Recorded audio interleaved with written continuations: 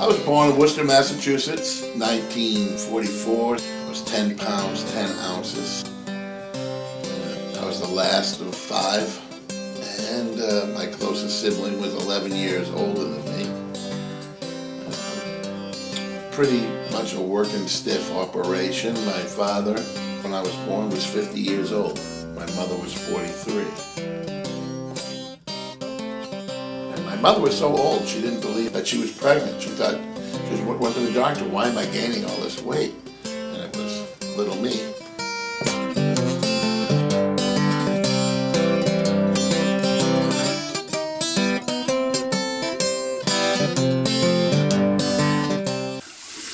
It was a very disappointing way of shaving. The manly way.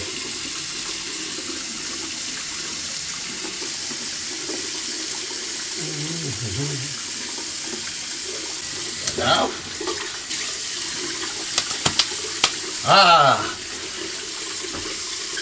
To face the day. The champ. Alligators.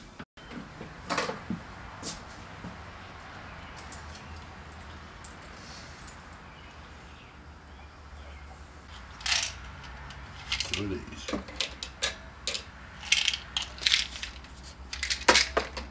That's out. One water pill.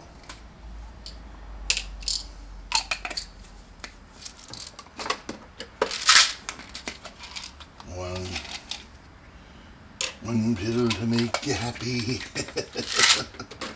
What is that pill? That's to get the cholesterol down.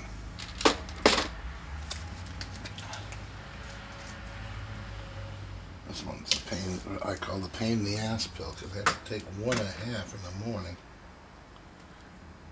to keep my heart from going too crazy.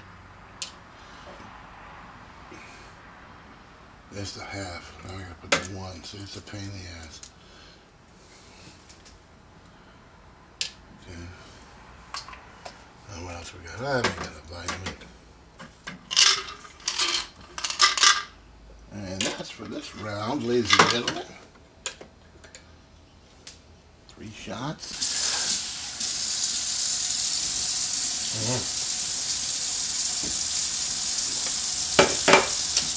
Safe at all bases. That is the morning run. What else do I need? My father, throughout his life, he worked in shipyards and he worked in lumber yards, basically loading trucks. And he was a night watchman on Saturday nights. I used to once in a while go down and spend the night with him down there, and that was great. You know, we'd have little sandwiches, and he'd cook salt pork in the burner, the furnace, and take the flashlight and walk around the whole company. And yeah, that was one of the cherished moments with my father. But he was a 6th grade education guy, and basically pretty primitive in his outlook towards life. What are you doing? What are you ordering? Galumpies up there? Hey, keep it up, I might get a little tonight. She might get a little. Very little. I was the mama's boy. She was my love source.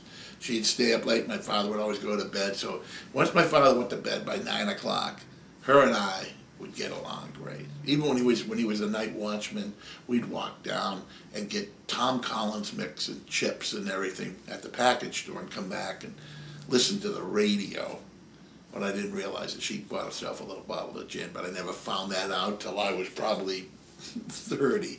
You know, she was actually having drinks on Saturday night, and her and I would sit there, and I'd have I love Tom Collins mix, and I just have the mix and that chips, and me and my mom having Tom Collins mix and chips, and we're listening to the creaking door. We didn't have a TV.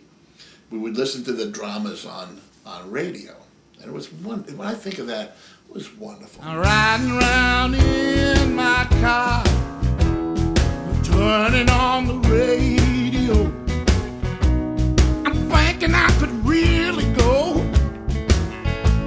for listening to some blues. I'm really driving much too slow, looking for a blues to show. You got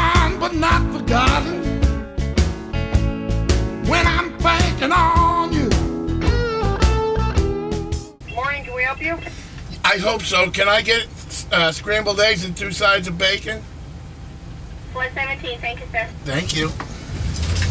They nice. They're so nice. Sometimes they say, well, you're 2 minutes late for breakfast. Hello? I'm awake now. Hello. You're not used to becoming this late for breakfast. What time does breakfast? Oh, it's my buddy over there. Yeah, what time's the breakfast stop here? 10:30 on the weekdays. Oh, so it's 10:32. I just made it in. The last hen was clucking. But this is all protein. The eggs. So is the bacon. There's not a carb there. Not a carb to be found. So theoretically, I could eat a pile of these. But now I'm somewhere under 350. I should be somewhere under 250. The more under 250, the better for me to live and have a quality of life. Like right now, I can't do anything, but I have no strength, really. The strength to lift up this tiny piece of bacon. But, yeah, my diet essentially is, you might call it the Atkins diet, but it's not. It's, my doctor said, you know, Ed, protein and fat, that's what you need. Protein and fat, right here. Notice I'm wolfing this. I don't normally eat this fast, but I can. I'm trained. I'm a trained professional. I can wolf. I can eat like no one else.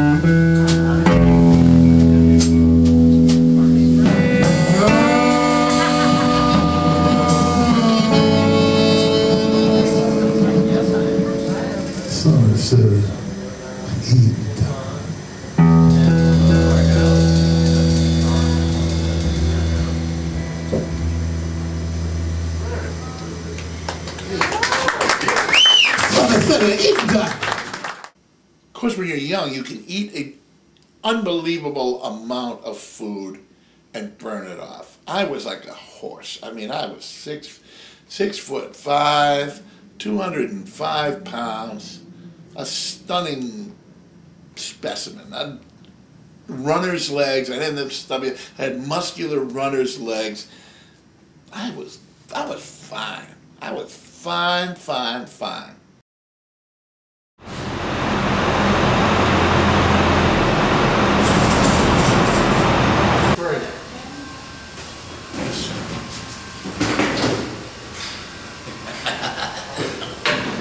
Come close to it.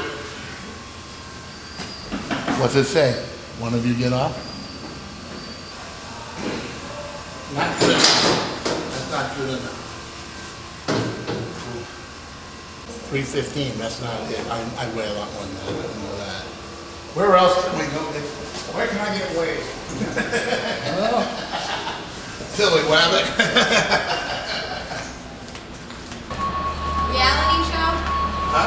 Reality Yeah, I'm show? trying to get weighed, but there's nothing, no scale that'll weigh me. You know?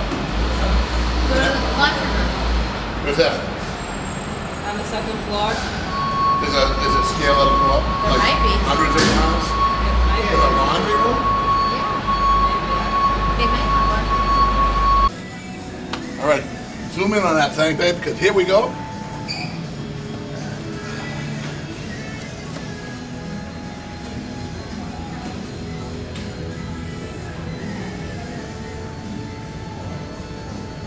$369. Oh my God! I'm gonna slash my wrist. Oh man! So I call it an even 370. It'd be a nice way to do it. Of course, take a dump, train, water all day. Take the clothes off. Probably more like 365, but still, I don't care how you look at it. Long road. And if I lose 100 pounds, I'm 270, which is still a giant among men.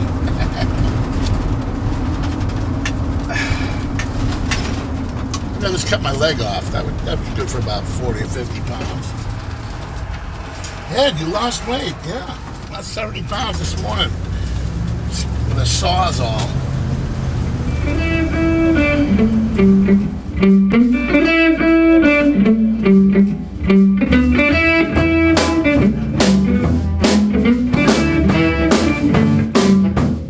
You don't love me.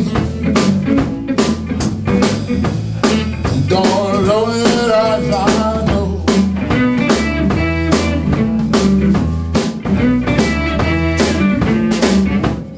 You don't love it. You don't love me, this I know.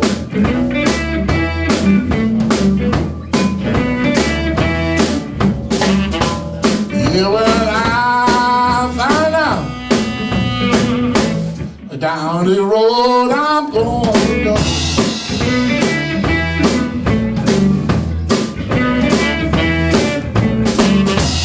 You don't need me. You don't need me, yes I know.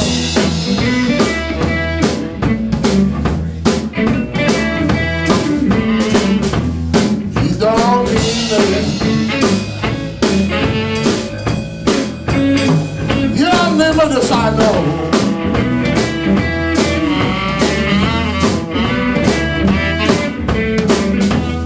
Yes, I found you crazy. Now the world is gone. You know, I didn't know we were poor till I was probably 18 or 19 years old. Never realized, wow, we're really gut bucket poor. But I had no idea at that. I didn't think, wow, we're poor. This was normal.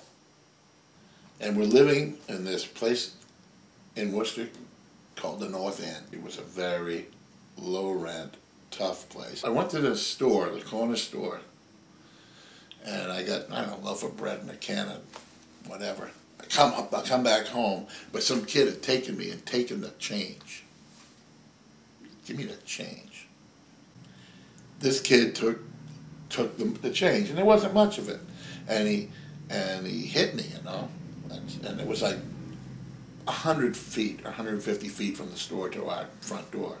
So I went running home, and I rang the bell, and I banged, and I was crying, and I was, oh, my mother come out, and this kid, he had a lot of gear, man. This guy had a wheelbarrow all full of balls for a little kid, and he was at the foot of the stairs, just looking up at my mother. And my mother looked down at him, and she looked at me, and she says, you go down there, and you beat him up. You go down there and beat him up right now. You go down and beat him up.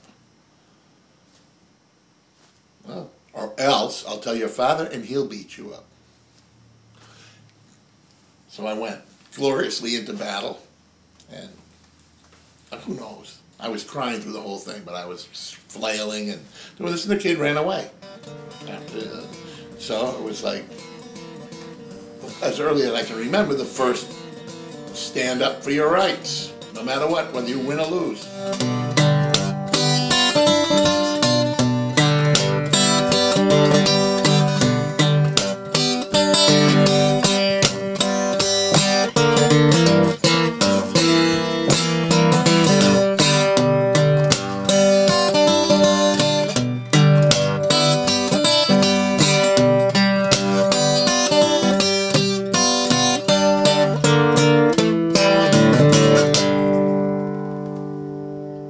So then I went to the military, into the Air Force. But the quest for food was the thing in Vietnam. for me, underlying all things. Survival, but the quest for food. So, me and this guy, we get an apartment. And so, with that, we had a refrigerator. And we had contacts that would love to come and spend a night or two, because you have to be back on base by 11. So we had one guy in supply. Oh, so he supplied us. We had a thing this long of cheese, ham, and bologna. And he stole from the supply outfit. And we had other guys that had to weigh in with beer. So we'd have like 12 cases of beer. And, you know, this thing, I mean, it must have been 20 pounds of bologna, 20 pounds, and an endless supply. So guys could come down, drink, you want a sandwich? Yeah, you know. And then we buy all kinds of canned beans and tuna fish. So we had our little stash, and there we were. But then, that wasn't enough. That's the emergency. Let's fall back on the bologna sandwiches, and when I'm really uptight, or if there's an attack, you know, you hear bombs going off up 2 blocks away, let's have a sandwich. The other guys are reaching for the whiskey. I'm going,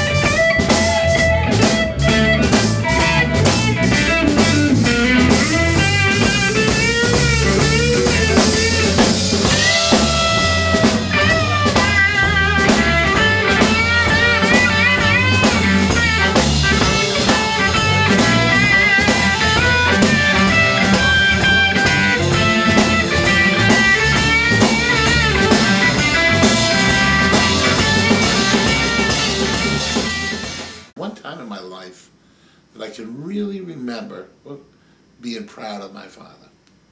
This one night he comes home drunk, and he says, "You want to go swimming?" "Oh yeah, swimming? Holy shit, yeah, let's go. Go get Ma." Oh, we can't wait for her to come home. "But Dad, you don't drive." Get your kids, your buddies. Say, "You want to go swimming? We'll go up, tell them to ask their parents. We're going up to Indian Lake." Okay, so it's like 5 o'clock in the afternoon, early evening, summertime, so he's still got a couple hours. Well, I've never seen my father drive, and he's cocked. And he gets in there. We had a 41 Nash. 41 Nash. It blew smoke. It was like a mosquito control vehicle. I mean, it would drive around and pop. So he goes, "Come on." So I loaded up about 5 of my buddies from the neighborhood and a couple of tubes, and we're all in there in our bathing suits. And the father gets in there, and there's a clutch, and he bounces across down the street where I was scared shitless all of a sudden, you know, because he can't work the clutch. He's never driven before. Boom, boom, boom, boom. Well, then he comes to the light, and there's a main street here, and when it got clear, he just decked it and went up this hill like a son of a bitch. Looking out the back window, blew smoke everywhere. Down the hill, and he got us. I mean, it was a little rough the starting, but he basically could drive all right, you know, even though he was drunk. And we went up to the Indian Lake public beach, and the lifeguards had just left duty. And I'll never forget this. It was like calm, like a mirror, with the little crib that, you know, the kids have the crib that's like 30 feet out for kids that can't swim to stay inside the crib.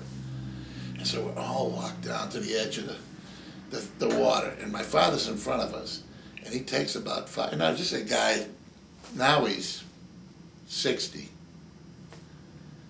I've never seen him swim. He's got a bathing suit on, and he's big pot and gut. He's about 5'9", and lumbers down into the water, and then he just dives and goes underwater. Like I said, there's no ripples or nothing, and he was underwater forever. I mean, the kids and me were all starting to get nervous. Maybe he's drowned. I mean, it was that long. And way beyond the crib, the sun going down, this light. He came out like a whale, like you see that watch over whale that jumps out. It was like, whoa, he merged. I don't know, he must have gone 90 feet underwater. It was just,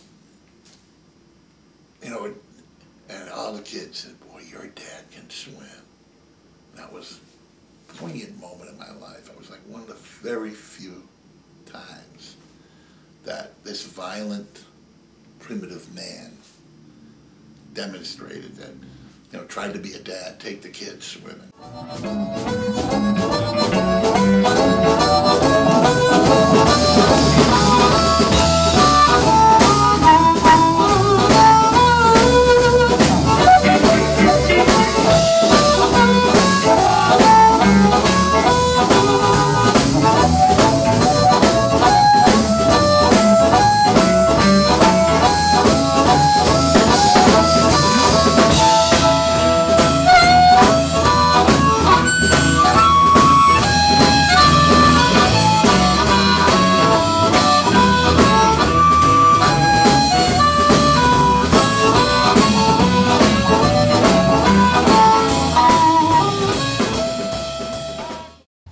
The Army said they wanted to put out a joint service show, guys from the Army and the Air Force, Marines, whatever, and send it to places where the USO couldn't go because of the danger, because we were already enlisted, and in Vietnam they could put us anywhere. So I did 100 shows under the Army and throughout every possible place of Vietnam. So later on, I came back and I went to school and I continued to play, but I had a little band. I had a number of blues bands, the Bill and Gate Blues Band, the Off-White Blues Band, the Big City Blues Band, the Ambrosia Blues All-Stars. Interspersed with them, I did solo gigs.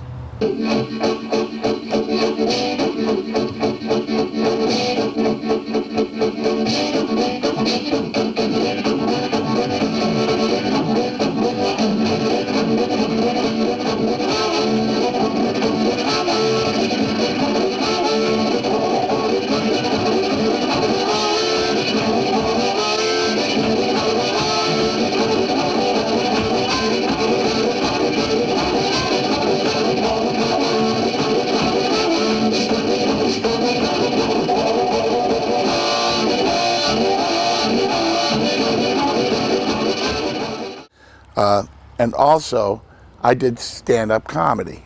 I never had an act. I was an improv comic, and I did it down in New York, and I did it up in New Hampshire and a few places. Just for laughs. I would never like to be a comic because I don't like to be funny on purpose. You know, I don't have to go there and say, oh my God, I have to be funny tonight. So in my act, and when I'm playing with my band, sometimes the audience is open to that, and we seize the time and just do something ad-libish off the top of our head. Really? I wonder who this Alice is. Every one of you seen all these ads on television. I'm always wondering about who this Alice is and why she's allowed to advertise on TV. Because they say, men, you're suffering from dysfunctional sexual things? See Alice. Who is this? Alice is a drug, right? Everybody goes to see it. See Alice, they say. I'll explain it to you on the next break you take. What the hell was he smoking out there? I know it was a cigarette. Now, you could say, well, gee, Ed, you know, if you controlled your temper, then you could continue the song and the audience would be none the wiser. If I could control my temper, then I would be controlling other things so that I would never get to that gem. I'd be safely couched as all, or 99 and 4,400% of musicians are, couched in what they know. I'm always trying to push, what do I know? I want to surf that edge.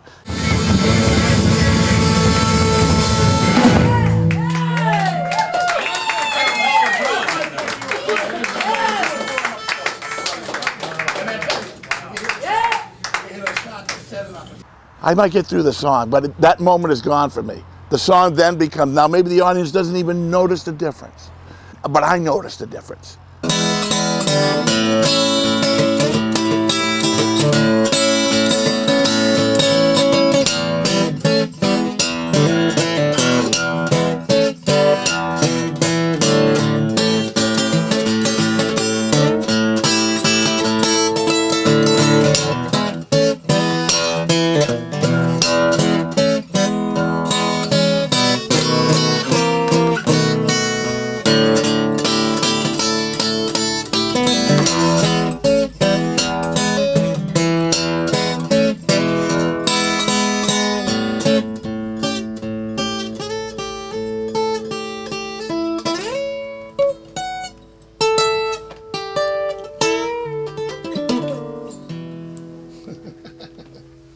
when I'm in the shrink,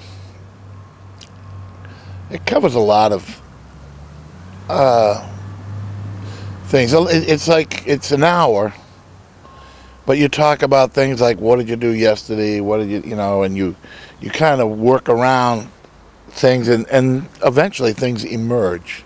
It's all simple. It's all simple. It makes total sense, and being depressed makes no sense, but it happens.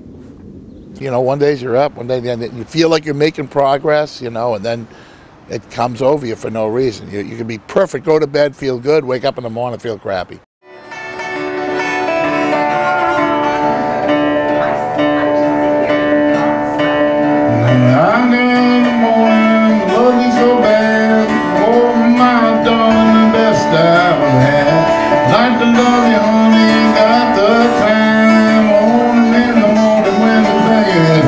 I got the morning blues.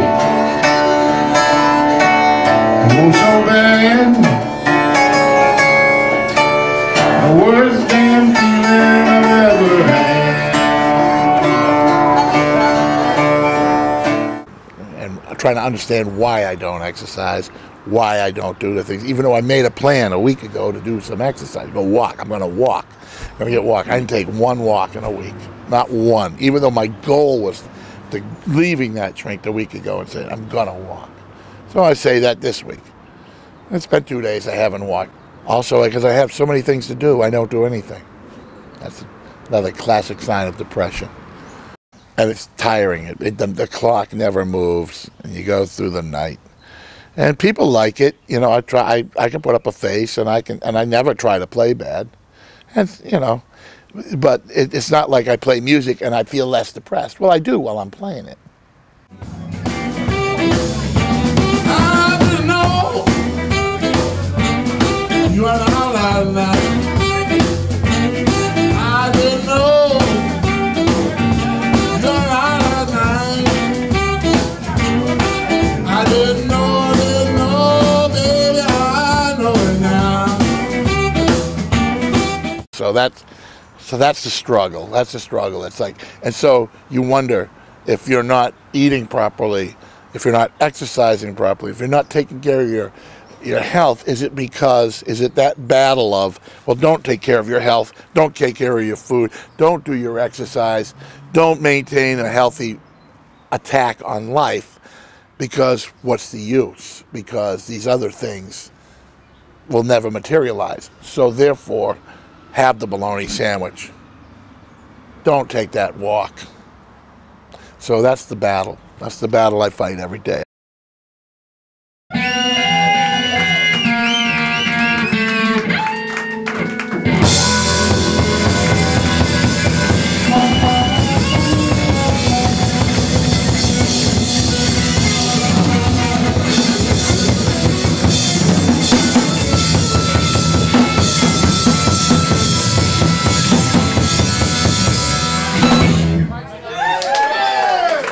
We got the Love Doctor, David Lesson on the saxophone.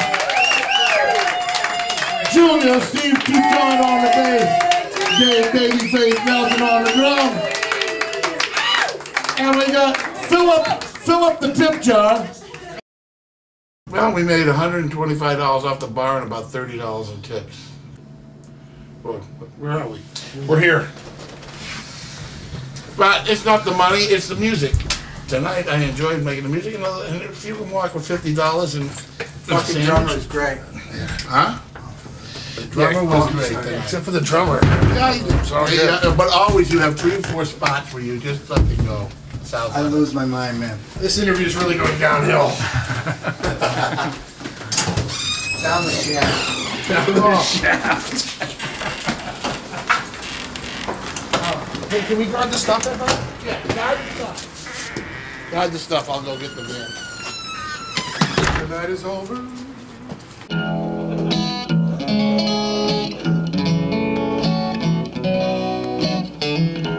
A golden dream, a summer highway, make the scene and then move along.